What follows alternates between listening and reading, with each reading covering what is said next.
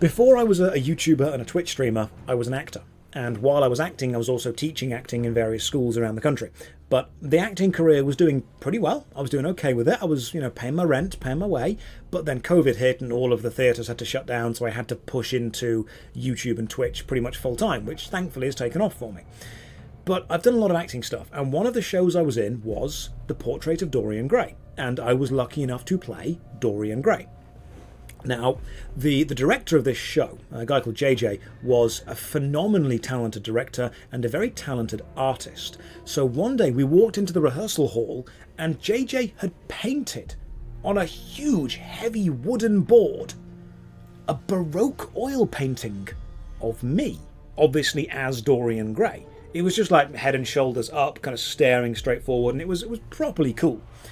And I'm like, that is amazing. And that was used for the show, and it was really cool, and slowly it just started to... It wasn't J.J. Abrams, and it just started to slowly rotate around and become more and more horrible over time. But when the show was finished, he said to me, hey, what are you doing with this big picture? And I went, JJ, that is a Baroque oil painting of me. I am taking it home with me. I'm putting that in my house somewhere. Now, at the time, I was living in a shared house with some other people, because that's the actor's life. So it's a little bit weird that a couple of my, housemates' friends would walk into our shared house and they'd be like, it was a student house. So, a little crappy TV, crappy sofa, untidy kitchen, Baroque oil painting of one of the housemates. Box of pizza, stuff like that. It wasn't there. But eventually I had to move out of that house.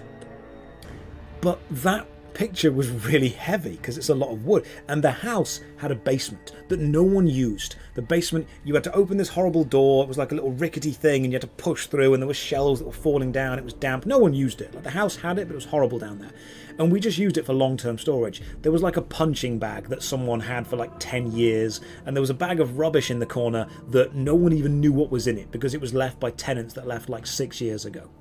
So when I had to leave that house, I decided to carry that Baroque oil painting on a big bit of wood down into the basement, cover it in a cloth, and then tie the cloth up with a lot of string. And at the time I did this, I wasn't famous or successful in many ways. I was, earning money, but I wasn't known. Someone in the future is going to go into that basement and find a Baroque oil painting of the MMORPG YouTuber and wonder why it's there. They're going to be like, let's open this thing and see what it is.